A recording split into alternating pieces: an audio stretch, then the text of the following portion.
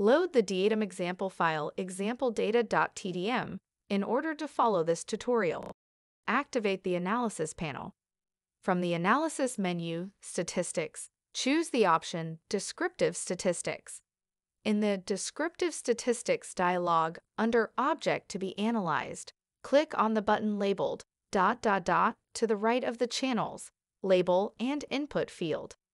Another dialog will appear named Select Channels. Use the button labeled X to delete any channels already in the list. Then expand the channel group named Noise Data, and then drag and drop the channel Noise 2 to the channel list area in the Select Channels dialog. When done, click OK. On the Characteristic Values 1 tab, click the All Off button, and then in the Mean Values section, enable the checkbox labeled Root Mean Square. The calculation will appear immediately in the Result Data section. Click on the tab labeled Result Storage, and make sure the checkbox labeled Store Results in Channels is not checked. Calculation of the RMS, as well as all other calculations available from this dialog, result in a single numeric value.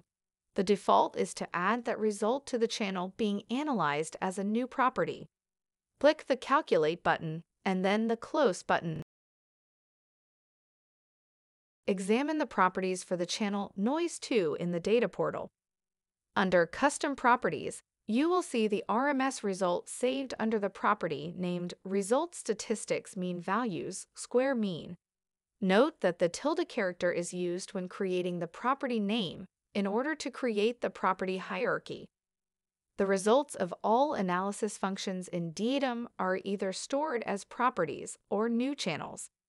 Note also that in the analysis window, a sort of log was written, indicating what calculation was performed, on what channel, the DIAdem script function used to perform the calculation, and the numerical result.